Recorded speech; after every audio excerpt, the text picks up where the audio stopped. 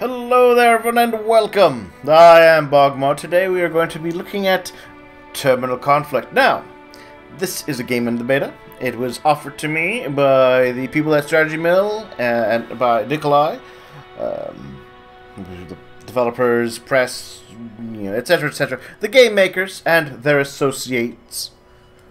And it is a Cold War simulator where you simulate the Cold War. So the idea apparently is that there's going to be an 8-week kind of rollout of the beta, and as the rollout continues, more and more features will be made available. So let's start with what we have available. First of all,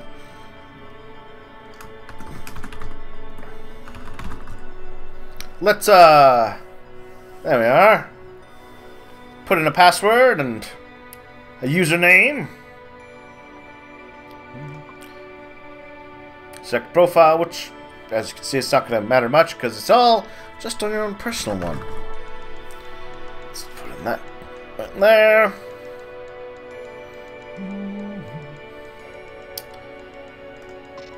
Welcome back. Hello, Mervyn.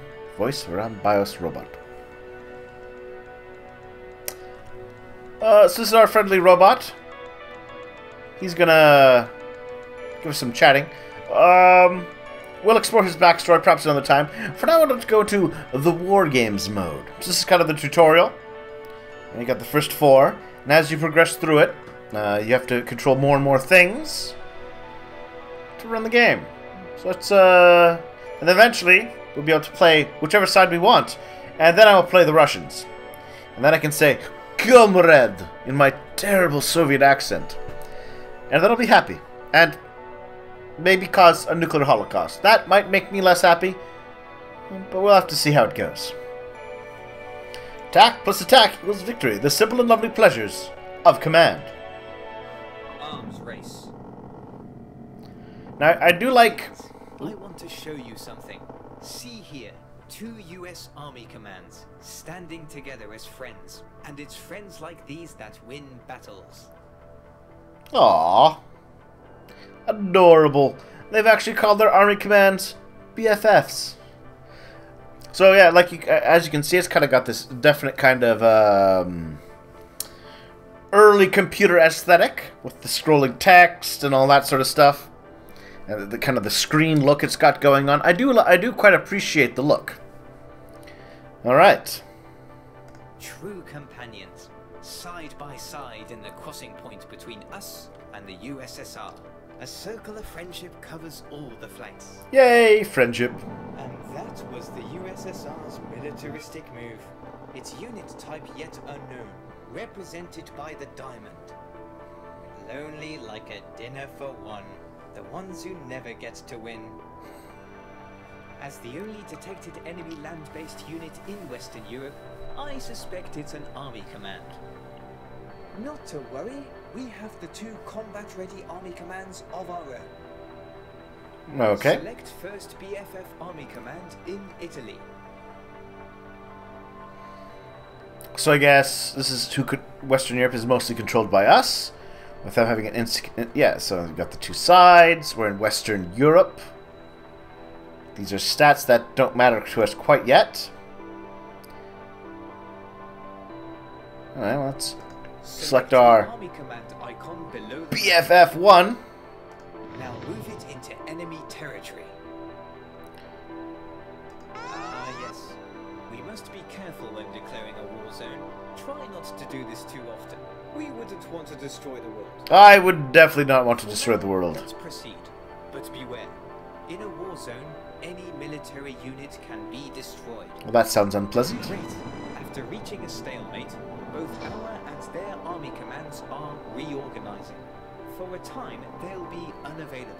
This means we need another unit to join in and give us the advantage. Okay. We have a friend on standby. You know the procedure. Alright. Western German Center Corps. Send my them in there. Our 2nd Army Command engages, the stalemate is broken, and the enemy Army Command destroyed. Yay! See? Best friends are essential in winning battles. Just like us, buddy. I like this AI. I knew you could do it, because I believed in you, like a true friend. Aww. You're my friend too, buddy. I'm gonna play with the options. I would like a strict voice option.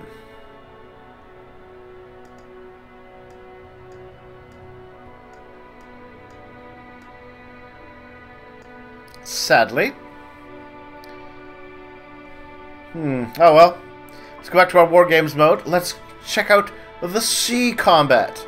Today's shipping forecast: westerly breeze with soon-to-be defeated enemies. Strengths and weaknesses of different fleet types. Alright. Makes sense. Arms race.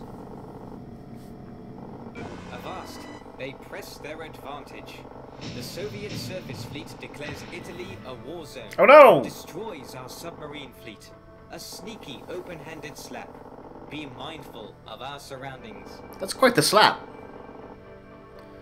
That is quite the slap. You know what? Let's try a what? Avast, they press their advantage. The Soviet surface fleet declares Ah. Italy a war zone. Just repeating. And destroys our submarine fleet. Okay. A sneaky, open-handed slap. Be mindful of our surroundings. So it looks like we have different kinds of fleets, and it's possibly Doomsday. Well. Learning we're vulnerable is more important than thinking we're invincible. Our fragility was staring us in the face. Acknowledge it. Okay. Be careful, friend. Winners don't go into fights swinging madly with their eyes closed and their backs exposed. Like our naive enemy, blinded by their shallow ignorance, opening themselves up to a counter-blow. The surface fleet's main shortcoming are attacks from carrier fleets, and we have one combat ready. You know what to do. Ooh, so I think this is going to be a rock, paper, scissors type thing. Surface fleet beats subs. Carriers beat surface fleets. Subs beat carriers. That makes sense. I can work with that. So, that looks like a carrier. Yes, you see, everything has a flaw. Now their surface fleet is destroyed. Yay! Oh no, our poor destroyed carrier fleet. No match for their submarine fleet. It has come full circle. Irony? I'm not sure that's irony, but We had a perfect weapon to destroy their... that's just what I thought. Fleet in Spain. Handy. Very handy. Come on, surface fleet. We saved the day. We found their weakness and exploited it with strength. I like the little graphics there. Now celebrate by winning again. Greetings, BogMod. The USA has a commanding lead in the arena of nations superiority. For now, I would like to move into changing that to maybe the Soviets, because it's always more fun to play the villains. Arms race. All right. Ouch. This is what I call a rough start. Do tell. All right. So, I'm not sure why it's a rough start. I got my fleets. I've got some air forces. Probably fighters and bombers. A couple land armored units. And a fleet. Think ahead, of course. A plan of action for that unwanted turn of events. Eyes on the prize. Enter the world of intelligence. Send a recon mission to Greece. Reveal their units and uncover their plans. Command reserves. Okay. Ah! Well, that's, I guess, where the CIA will come in handy. Ooh, what do we have? Let's see. Information. I guess recon. Espionage. Infiltration. False flag operations. And assassinations. Interesting. Let's try a little bit of recon. Apparently that will cost me some of my squiggly S's. I like my squiggly S's. U.S. force-oriented information, revealing regional fog of war for one turn. Revealed! A lot of enemy army commands. Bombing run. We just have to get rid of that pesky fighter command. Don't panic. We'll Use our brains. One step ahead, not 4 steps off a cliff. Okay. Is Send there... an army command across the sea into a surprise attacking position. The surface fleet awaits its cargo. Is there a way to tell what's in this fleet, this force? Doesn't look like it. Alright, let's follow along. Load them on my boats. Send my boats. Oh, interesting. I like the little visual way to show what regions can you be sent to. And of course, it's neighboring regions. They're trying to break through. How ignorant. Gain air superiority. We have a combat-ready fighter command. I'll let you do the honors. Okay, that's the fighter command. Fighter command, 3rd Air Force. Looks like they have a farther range, not surprising. Top gun. Both fighters are now reorganizing, and the enemy air presence is swatted. So I guess the... It's not over yet. Oh. We need to disrupt the enemy advance. The bomber command possesses that capability. I know. Let's attack Greece. They and blew up clear my a path tanks. for our seafront assault.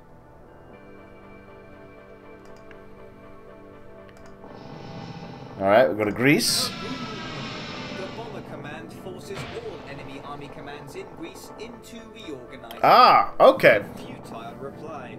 If only they knew. I can't So... wait to see their faces when we initiate our surprise attack.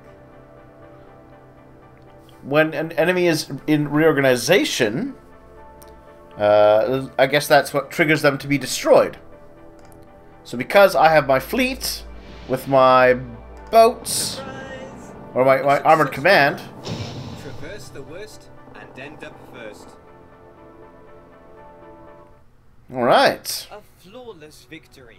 But don't get ahead of yourself. Oh, never mind. Get ahead of yourself. Excellent, excellent. I'm enjoying this. It all makes sense, right? Use your fighters to get air superiority. Use your bombers to put them on the defensive. Use your land forces to attack their guys while they're reorganizing and wipe them out. Or you can use superior numbers with sea combat, playing a game of rock, paper, scissors. Leader combat. Mix the ingredients for a triumphant cocktail. Stir things up enough and you will witness a leader enter the fray. Cheers. What memories this brings back. Alright. A good friend once told me, for the greater good, some evil might be required. And it's going to take more than good deeds to curtail Soviet expansion. One immoral act on a moral path. In fact, it was such an act that kept me alive, letting me talk to you today. Professor Garrison was the one who made that sacrifice. And I've read a little bit into this about Professor Garrison, but I'm going to keep this to myself. Give you a reason to want to investigate and find out what's going on. So, let's enter the dark side. Who's to say our enemy wouldn't do the exact same thing if they were in our position, on the brink of the greater good? Just like when the professor was cornered in that hallway, holding my stolen deck tapes. There was a moment of silence, as the CIA guard with huge hairy arms stared at him. Professor Garrison used his cherished tennis ball as a missile attack. Similarly, used the carrier fleet's carrier operations ability on their reorganizing fighter command. Okay, so, naval power. Can be used to disrupt air power. The enemy fighter command is destroyed. Like the professor, we poked the bear. Come and get it, he shouted at the hairy beast. There's a lot of backstory going on here. On the tennis ball, knocking himself out, just like their bomber command got knocked out by our carrier fleet's interception. Attack with our army command in Greece to further immobilize them, just like the professor immobilized the giant with the Hulk's own handcuffs. So yeah, again, reinforcing that if your forces are reorganizing, they're vulnerable, and that groups like bombers need to be able to act safely. So let's take our army.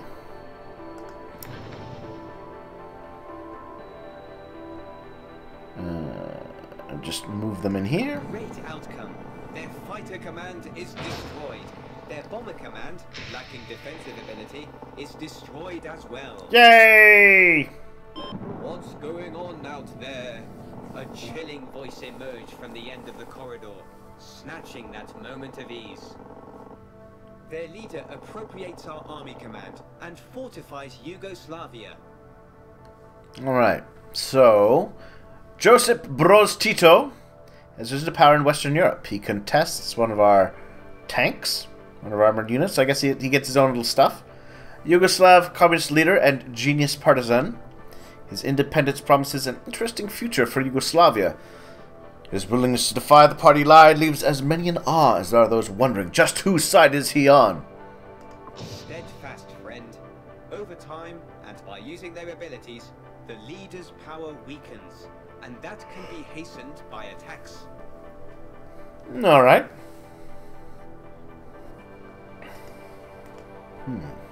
Excellent. So apparently we will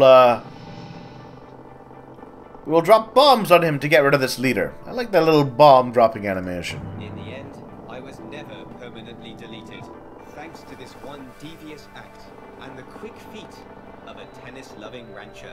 Alright. He's fought for power in Western Europe. It takes to do good. It can save the lives of us all. Yay! You win! Now celebrate by winning again. Glorious victory! So of course, as time passes, I will play more. We'll slowly expand the game more and more until eventually we'll have the full game available to us. And we'll engage in a true arms race, a true contest of arms, a true terminal conflict. So again, I want to say thank you to Strategy Mill and everyone there for this, what looks like a very interesting game. I'm looking forward to when the full game is available to be played. Those who are at home and watched, please share your thoughts, your comments. I would love to know, and I'm sure they'd love to hear the feedback too. Please like and subscribe if you've enjoyed, and if you're feeling generous, you can support me on Patreon or follow me on Twitter, and otherwise, yeah. Thanks to the beta key, guys, and I look forward to playing your game. It's going to be a lot of fun, I think. Talk to everyone later.